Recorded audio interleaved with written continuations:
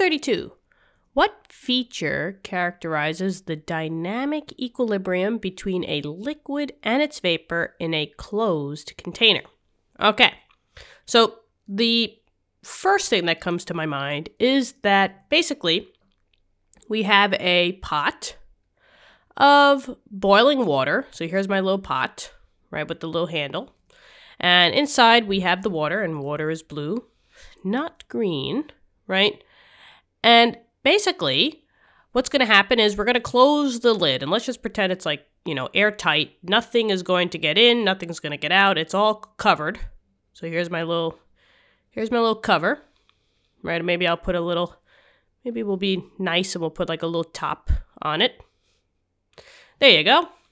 But basically, you're going to cover this and add some heat to it, right? So here's my either my electric stove, or if you guys got a gas stove, you'll see the gas flames underneath, right? But inside that pot, it's going to get crazy in there, right? Because your water is going to start bubbling. But there's no gas that's going to be able to escape because you have that top lid on. But just know that at dynamic equilibrium, you have to be in a closed container because dynamic equilibrium suggests that your phase changes are happening in one way and it's going in the other direction. So for example, since we're talking about water and we have liquid turning it into its vapor, we have at one point we have the liquid water that's being turned into the vapor, aka the gas, so H2O gas. So at one point in time, since you have that closed container, the liquid is going to start, the heat is going to overcome the intermolecular forces, and the gas is going to expel outward. So from liquid to gas, this is vaporization.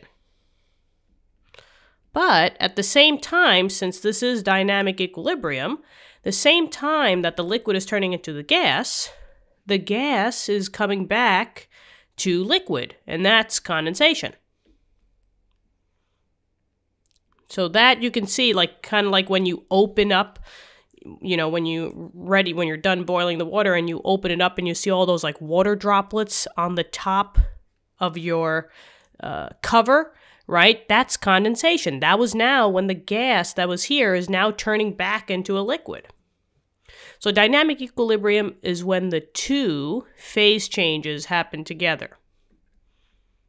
So two phase changes happen, and they happen together and at the same rate. So I'll put that down as well. And at the same rate. So at the rate in which all your liquid is turning into a gas, the same rate is the gas is being turned back into a liquid. It's condensing. Now, also, there are some other things when you hit dynamic equilibrium. This is a true phase change. And remember, when you are phase changing, your temperature is always going to remain constant during your phase change. So remain constant during dynamic equilibrium or your phase change.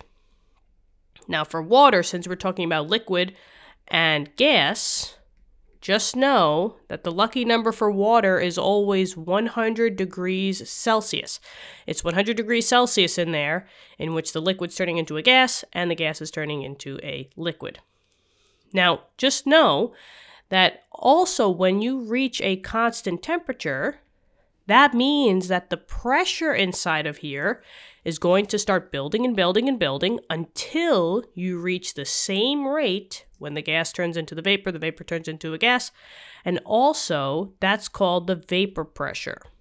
So two things that's being constant here. Temperature is going to remain constant, and whatever is the vapor pressure that is of the phase change, that will remain constant as well. So we'll say vapor pressure will remain constant.